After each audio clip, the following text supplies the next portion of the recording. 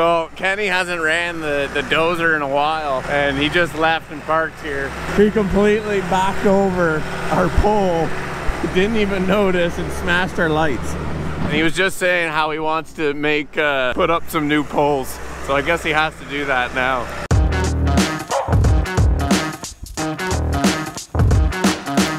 The boys are here screening. I got Al and Jesse here, and I just got back from dropping off my truck. The Tundra is having some issues with the radio on it, but the topsoil pile has grown a crazy amount since the last time that you guys saw it. I'll do a voiceover on this part, but I'll quickly just kind of explain to everybody how this works. Some people in the last one were wondering about the amount of screens and everything, so let's do that. Alright, what I'm showing here first is the mixing pile. That's where Al puts all the material and then works his bucket up and down and mixes light and dark material, carries it over up the ramp and drops it in the hopper, and here's some footage of him doing that.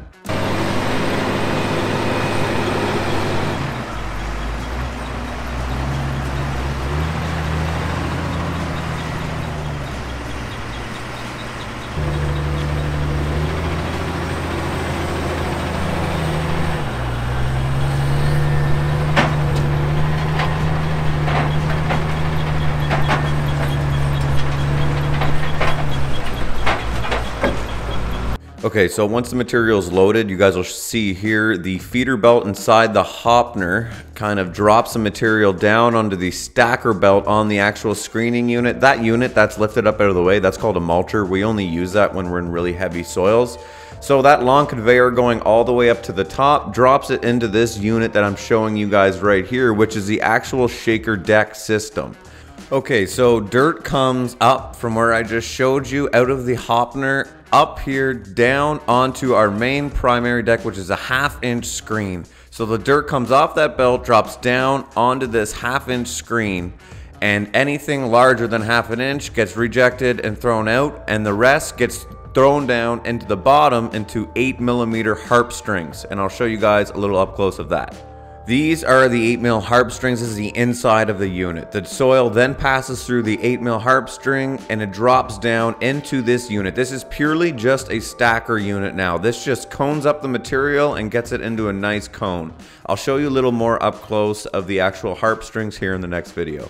So here you have our old outdated 12mm harp strings. This is what I originally started with, but we were allowing too many pebbles and stuff to get through, so we made smaller adjustments into what I'm showing you here right now, which is our new set of screens, which is our 6mm. These will go on once the soil dries out even more. Anything smaller than 6 mils will not pass through this, giving us an awesome quality soil.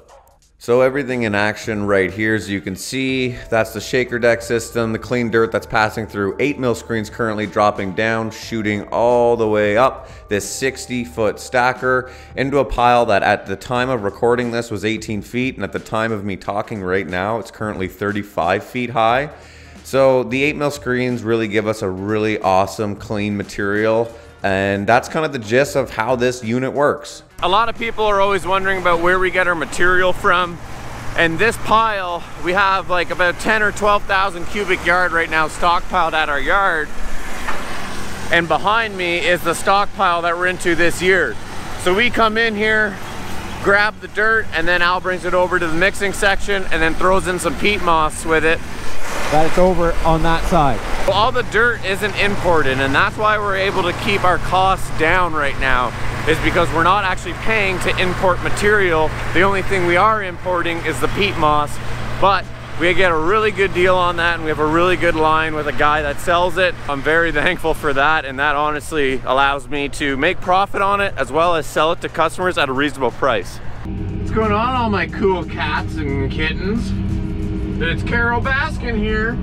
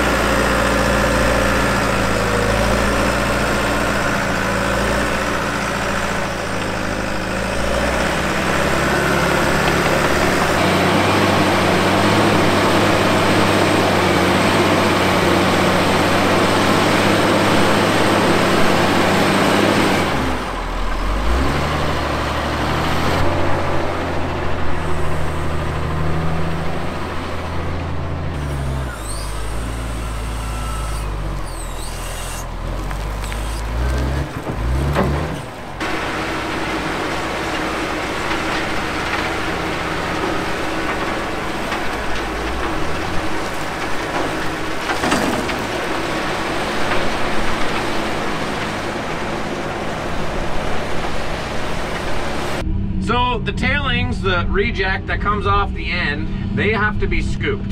And they have to be pushed out of the way, or else they pile up and then back up onto our stacker, which is no good. How we can actually improve this and make it better. What I would like to do is find, you know, $20, $30, $40,000 somewhere in the business that I can actually buy another 60-foot stacker. My voice just cracked, I'm going through puberty. A 60-foot stacker that would be able to sit right on the edge of the tailings where they come down, just like the stacker that we have that stacks up our main pile.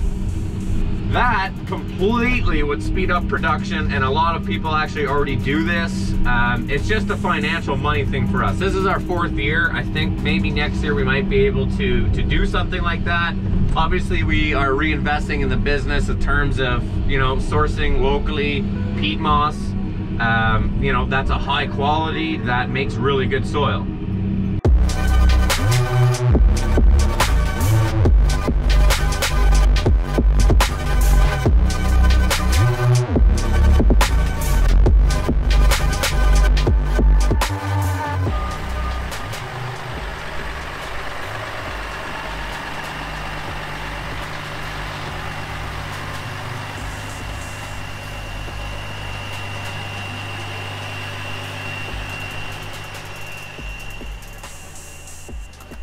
Okay, we're wrapping up the week with one of my favorite things to do, and that's floating. So me and Jesse are gonna bring the 20-ton down to a new house that we're doing.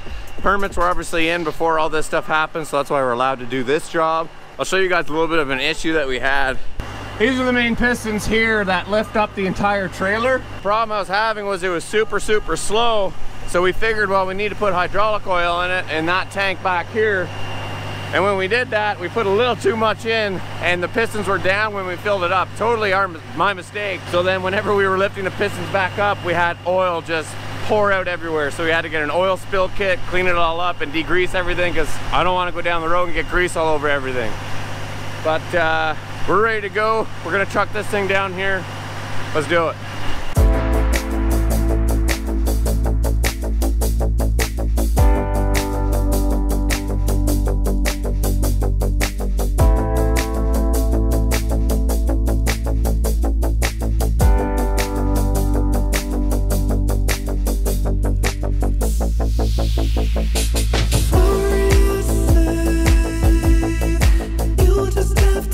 We're gonna take it off now.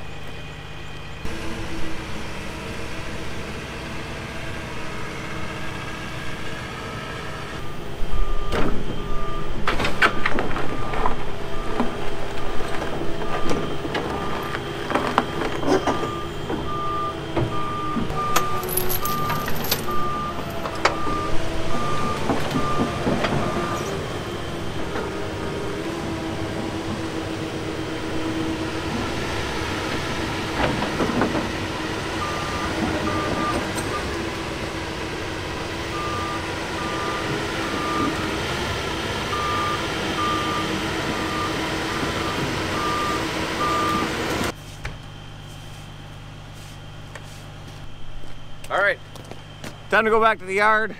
We'll load the 308. I might not move it today, but let's hook everything back up.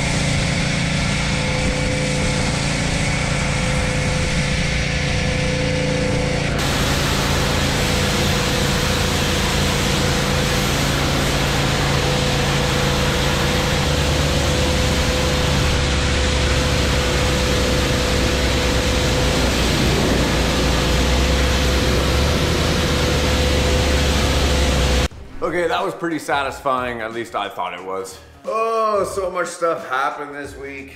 It was insane. Not only did we get 2,000 cubic yards piled up here in the yard, I'm currently looking at a pile of topsoil that is the best quality that we've ever made. And that's why I market it as the best soil in all of Canada. Hopefully you guys learned a little bit about the screening operation. If you guys have any more comments, questions, concerns, I want you guys to leave all that stuff in the comment section down below and I will answer it. I will show you guys, I will get more in depth, whatever you guys want to see with it.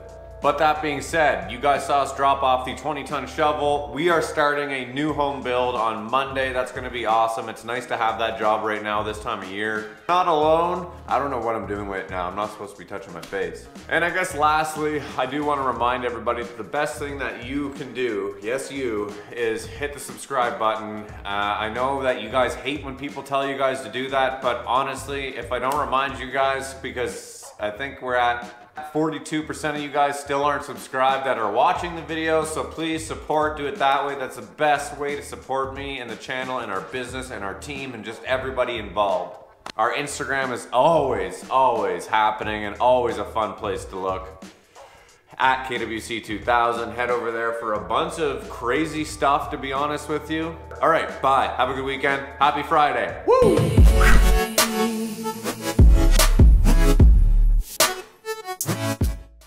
No, I did not forget about you guys, the True Patriot channel that watched the entire videos, guys, to the very end, which is right now. And if you happen to be one of those people that are still watching right now, the True Patriot, I want you guys to comment down below, black gold. Why black gold? Well, if you've been around for the channel for a little bit, then you know that last year, I actually had you guys say this on one of my first ever topsoil screening videos. So if you guys watch the entire video to the very end, show some support, comment down below, type black gold. I appreciate you guys. We'll catch you guys on the next one. Take care.